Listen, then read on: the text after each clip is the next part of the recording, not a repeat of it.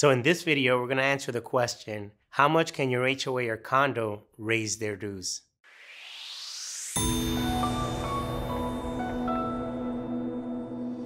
So as a condo or HOA board, you do have the right to raise the dues as you deem fit. However, you do have to check your association documents to determine if you have any particular limits. As an example, some associations do have within their documents that the board is not permitted to raise the HOA or condo fees more than 15% a year unless there's a membership vote. However, that is not that common in my experience that you see that kind of language within association documents.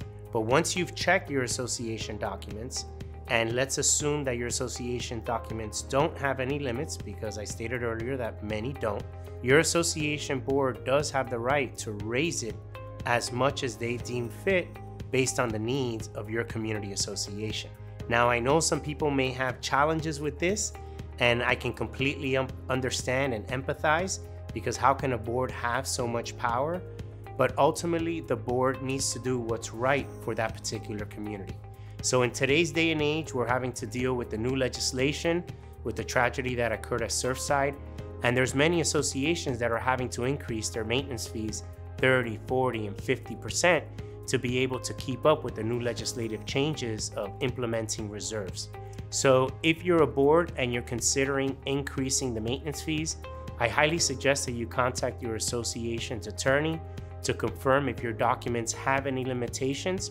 If your documents do not have any limitations and you need to increase those fees significantly, also understand that there's certain requirements that you must follow. For instance, if you're increasing the fees via budget or via budget amendment, you are going to be required to provide a minimum of a 14-day notice advising the residents of this potential increase. So for the board members that are in a very difficult position, or they have their backs against the wall because you have to increase the fees either because of the new legislation, or you're finding that your association just doesn't have enough money to run the day-to-day, what I tell you is that you need to make the right decision for the entire community.